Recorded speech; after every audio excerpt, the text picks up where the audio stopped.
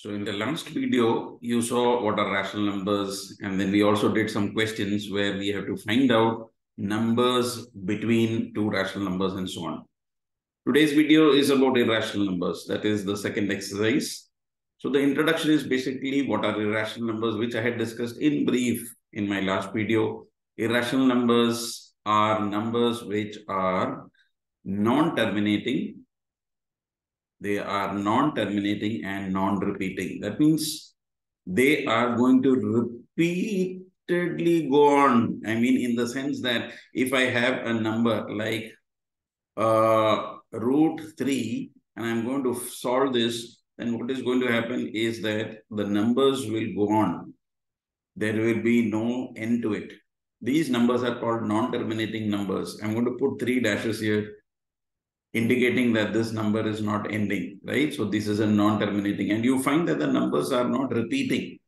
Unlike rational numbers where the non-terminating numbers were repeating, here the numbers will go on and it will never repeat. So these type of numbers are called irrational numbers. So who discovered these irrational numbers? So as far as we believe, there was a secret society or a sect called the Pythagoreans. Now, you heard about Pythagoras.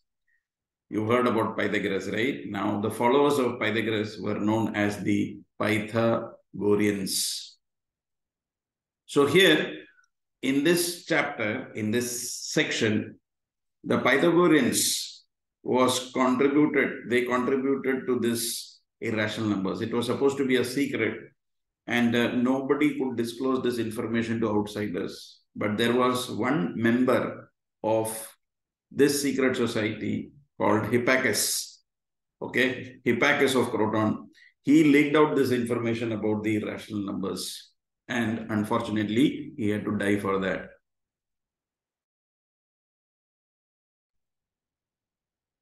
So the punishment was obviously, since it was a secret society, the people who are disclosing information had to die. But since he gave out information, we all come to know now that irrational numbers exist, and we are doing questions based on irrational numbers. So this happened some 2,400 years back, because this is approximately 400 BC.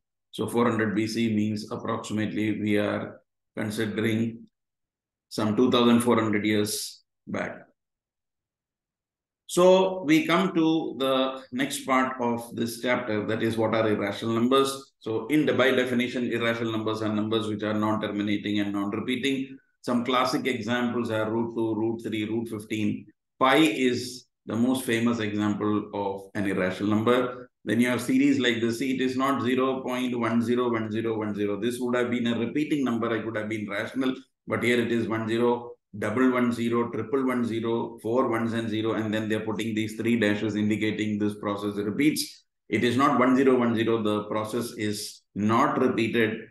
So these are non-repeating numbers, but at the same time, they are not ending also. So such type of numbers where roots of numbers which are not perfect roots, the perfect squares, and also here, if you see, this is pi, which will go on and on. There is no end to pi. We know that even if you calculate the value of pi up to millions of places of decimal, it's not going to end. So such type of numbers are called irrational numbers, right? So going further, we come to number lines. So here we've already said that real numbers are of 2 types. So if number is real, it can either be a rational number or it can be irrational, right? So very important thing to understand is that real numbers can be either rational or irrational. So all rational numbers are real, all irrational numbers are real, but all real numbers may or may not be rational. All real numbers may or may not be irrational, because real means it can be rational or irrational. Now, if you look at the number line, 0, 1, 2, 3. In my last video, I had explained what is number line. So you have 0 at the center, you have positive numbers on the right, and you have negative numbers on the left. So every real number is represented by a unique point on the number line. So these numbers 1, 2, 3, 4 are all natural numbers. 0 is a whole number. These are integers. Okay. We haven't represented any irrational number as of now. So in this exercise, what we are going to do is basically how to find out the value of an irrational number on a number line. Because value of rational numbers, we have already done that. We can easily find out where is 1.1 or 1.2, where is 2, 2.5, etc. Or where is 1 by 2, etc. by dividing 1 by 2, 0.5. So we know that 1 by 2 is here. So this is all rational numbers. So two German mathematicians by the name of Cantor and Dedekind. Okay. Two German mathematicians by the name of Cantor. This is R.G. Cantor and this is R. Dedekind. They gave some very important information. They said that corresponding to every real number, there is a point on the real number line, and corresponding to every point on the number line, there exists a unique real number. So if you are taking a real number, okay, corresponding to every real number, whatever real number you take, then there has to be a point on the number line. So it's not only about natural numbers or whole numbers or integers, any real numbers. That means we are talking about also irrational numbers. So how do we show irrational numbers on the number line? So the first example here, example number 3, very important, is how to locate root 2 on the number line. Now, first thing that we have to understand is root 2 is to be split into two numbers. The sum of whose squares is 2. So 2 can be written as 1 square plus 1 square. Okay, we need to see the number here and split it into two parts, and we have to square and add it so that we get it. So root 2 is 1 square plus 1 square. Suppose you have root 5, I have to write it as 2 square plus 1 square or 1 square plus 2 square. Suppose I have root 17. Can you tell me what will be root 17? Root 17 will be 4 square plus 1 square. So the first thing that you have to understand is that this number has to be split into two numbers, the sum of whose squares will give you this, right? So if I am having, let's say, a number 13, root 13, I can write this as 3 square plus 2 square, because 3 square is 9 and 2 square is 4, 9 plus 4 is 13. So this is the first thing that we have to understand. So let's take it one at a time. So right now I'm concentrating on root 2, which I'm going to write as 1 square plus 1 square. So which means I need to make a triangle with base 1 and height 1. Now, if I'm going to make a right angle triangle with base 1 and height 1, then by Pythagoras theorem, I know this is root 2, because 1 square plus 1 square is hypotenuse square. Okay, if you remember the Pythagoras, the base square plus perpendicular square is hypotenuse square. So 1 plus 1 is hypotenuse square, 2 is hypotenuse square, so hypotenuse is root 2. So this is how I calculate the value of the hypotenuse. So that is the technique they have used. They have drawn this number line 0, 1, 2, 3 here, and it's extending on both directions. Here we have 0, here we have negative numbers. I'm going to take positive 1 here. So this is my positive 1. And I'm going to construct 90 degrees here. This has to be 90, exact 90, okay? Not obtuse or acute angle. This has to be a 90-degree line, which you can use a compass to construct this 90, or you can use a protractor to construct this 90. And then what is going to happen? The base is 1. Okay, this is 1 centimeter or 1 inch. That depends on you, but it has to be 1 unit. It has to be equal spacing, not that you're making a number line like the 0, 1, and 2. No, this space and this space has to be equal. Either you take everywhere 1 centimeter or you take everywhere 1 inch. Then I'm going to take 1 as the base. So this is 1. Suppose, let's say I'm taking 1 inch. I will take 1 inch also as the perpendicular. This has to be 90. The hypotenuse here will become root 2. This is my root 2. Now I'm going to keep the compass here, extend the compass point till B, and I'm going to draw this arc. Wherever it intersects the number line, this point is going to give me root 2, right? So this is my number line, 0, 1, 2. At 1, this is the base, 1. I'm going to construct 90 degrees here. I'm going to cut 1 inch or 1 centimeter. If this is 1 centimeter, this is also 1 centimeter. This is 1 inch, this is also 1 inch. This has to be same. Base and perpendicular has to be 1 unit. Join this. Let's name this as B. Keep the compass at O, extend it to B and bring it down. The point where it intersects the number line is going to give you the value of root 2. Right? So this is how we do root 2. So this is an important question. It can come in the exam. Locate root 2 on the number line. Next is how to locate root 3 on the number line. Now root 2 is 1 square plus 1 square. Root 3 cannot be drawn directly with natural numbers. Like when we did root 2, we said it is 1 square plus 1 square. But root 3 is actually a combination of root 2 square plus 1 square. That means root 2 square is what? When you square a root, the root goes away, you get 2.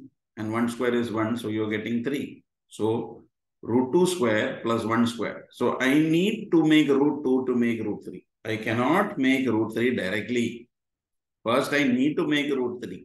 So what am I going to do? Whatever procedure I told you about root 2, that has to be repeated, which means I'm going to draw 1 unit here. I'm going to draw 1 unit here. I'm going to join this. This is going to give me my root 2. Now to make root 3, again, I'm going to repeat the procedure. This is already root 2 now. From here, again, I'm going to take 1 unit.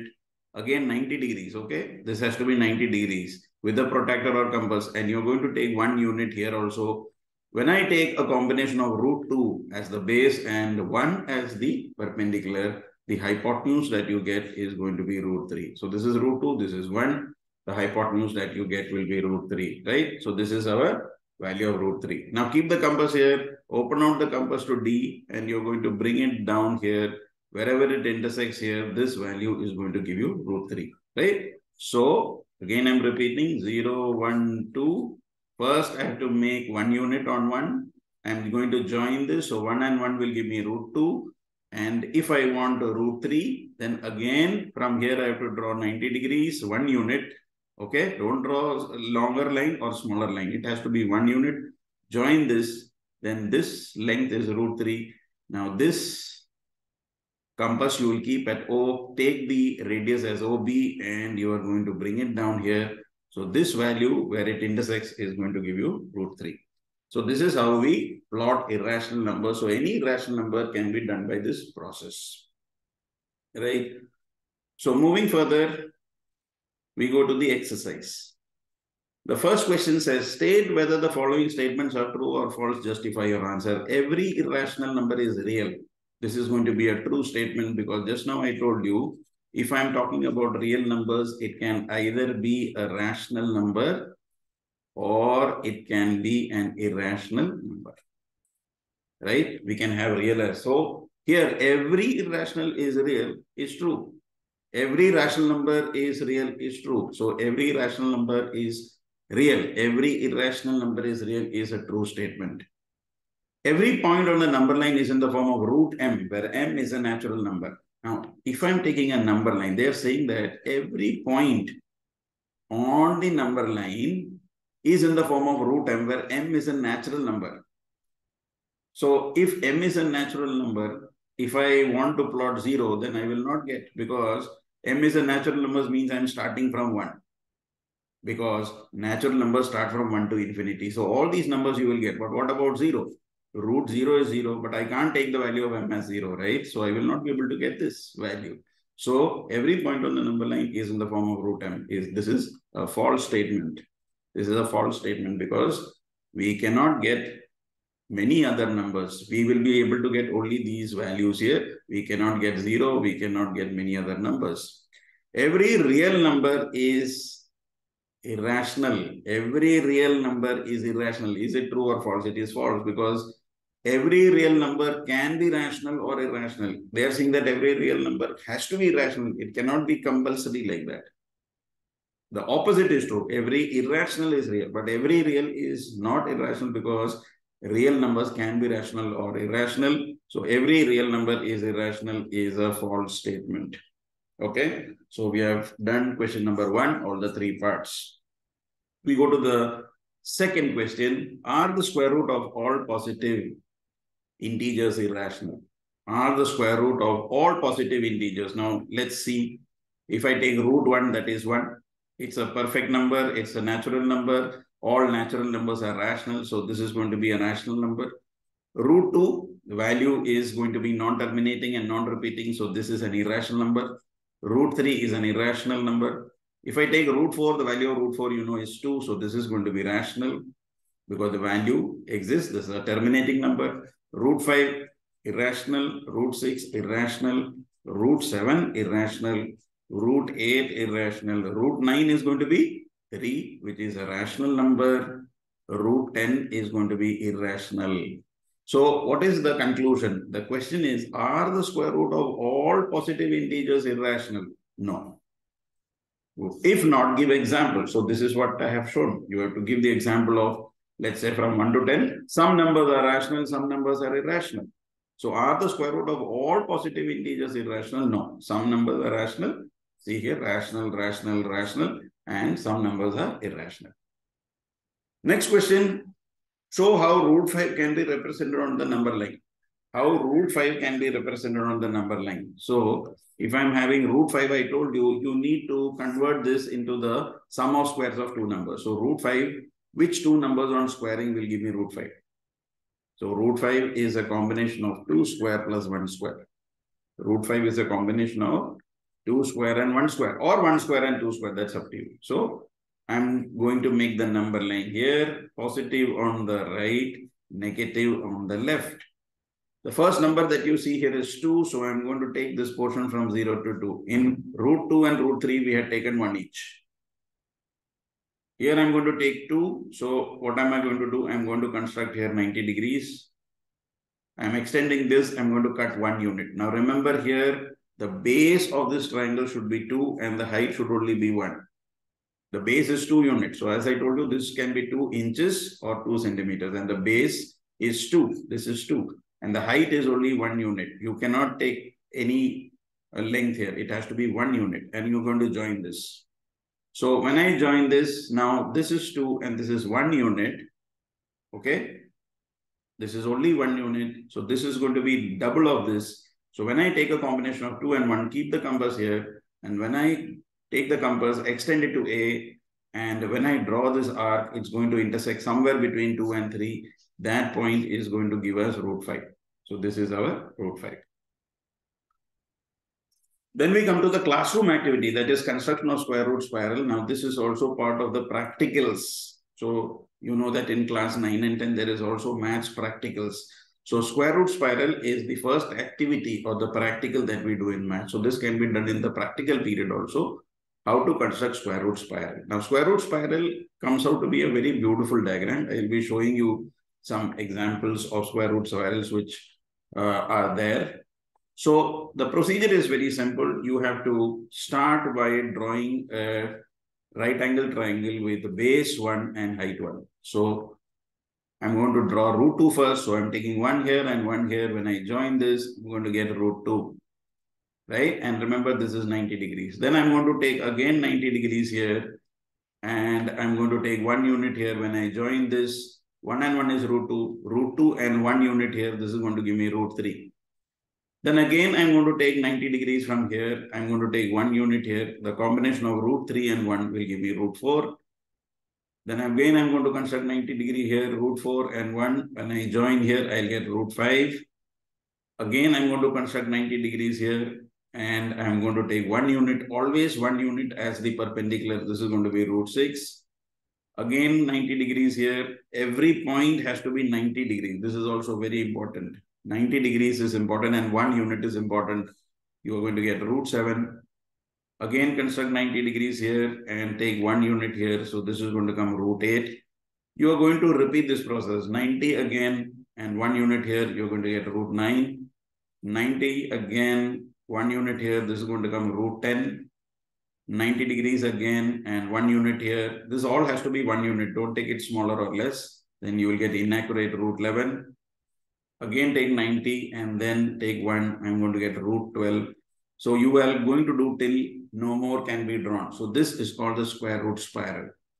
Now I'm going to, normally what happens is that this square root spiral can be integrated with arc as per the circular of Ek Bharat Shresth Bharat, where every state has to do one art integration project in which you have to do the art of the paired state. So I'm going to show you some examples of how this can be done.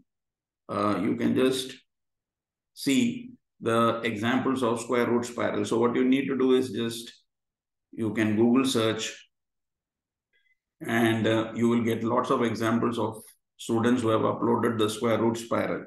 So just compare square root spiral, just make a Google search, go to the images, and you will find beautiful square root spirals. So here you find simple square root spiral, right? This is not art integrated, but if you look at this one, it's art integration. Okay, so suppose you are a student from Delhi, you can integrate Sikkim art on this. So the square root spiral can be beautifully designed like this. So as you see here, there are many, many beautiful designs. So you can use your creativity here and you can integrate the square root spiral with art. So just see here the square root spiral. This is another example of square root spiral here. So you are going to get many, many designs like this. So all this you will be able to find when you just do the search. So first procedure is obviously you are going to draw the square root spiral as it is.